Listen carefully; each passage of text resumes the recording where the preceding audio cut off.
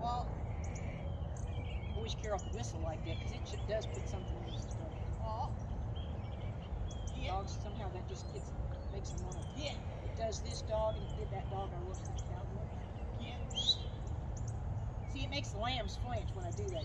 You know, they're used to doing that, and some dog get. Right here. You're new. Now careful, they're gonna. Bingo.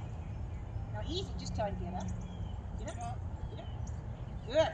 Good. Get ready. Right. Bring him back to you, straighten that first leg. There you go. Now, tell him to get. Yeah. Because I don't need a regular walk, I need a push. Get. Yeah.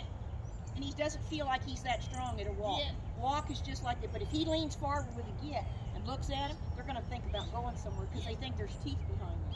Yeah. Tell him get. Okay. He puts that head down, walks up looking at him, and they said, you know, we need to go. Tell him get. Yeah. So see, they're a little bit like cattle because you got to push them off. Yeah. It's not like they're wild and crazy. Yeah. We wouldn't gain much working this dog on that when he's a cow dog. He's pretty good because see, they're thinking about coming out to the left, aren't they? Now, watch his foot. He's afraid to put the foot down because he's not sure which way they're going to go. Watch him. Yeah. He look like a bird dog, like he's out there, got a point, doesn't he? I like that because his face is down. He's looking from the left to the right. You see him, Adam? See his nose kind of go left right now. He's straight thing. Now left here. Yeah. Left here. Left here. Yeah. Now careful. No. Put the stick towards the lambs. With your stay facing that way. Now put the stick in your left hand. Now crossed over here. Now barely tap it and say get up. Get up. Now pull it off as he's working. Yeah. Yeah. This is great. Here. Here. Yeah. Here. Yeah. Here. Yeah. Here. Here. Yeah. Here. Here. Yeah. Here. Yeah. Here. Yeah. Here. Don't. Yeah. Just say it. Just talk it. Yeah. Now tell him to stay. Because that wasn't bad. You don't want to start raising your voice going, get. Sounds like you're really trying to sit him. I just want to get him to lean forward and really look at it. So if I said, right, get, just tell him to stay again. He heard me saying it. Tap up front if you want him to come here. Put your arm back to the right back here. Tap. Here. Now tell him to stay. He was moving off of me, but that was good. Now, didn't he do a nice job of getting him around that corner? Yeah.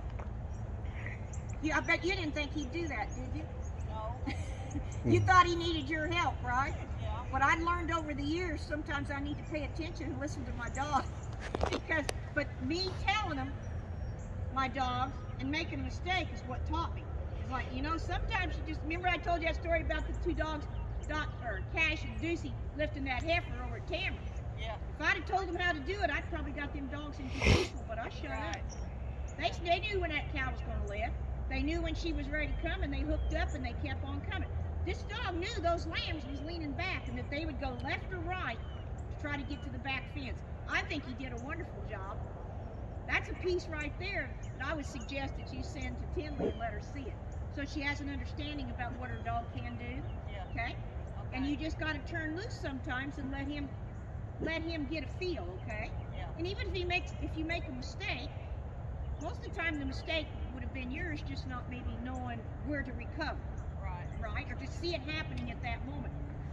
He had to be careful. If you'd have been in front of him like me and Adam, when he had that foot up, his eyes, his face just barely moved left to right. He was watching those two lambs at the water tank, but he was watching the two over here.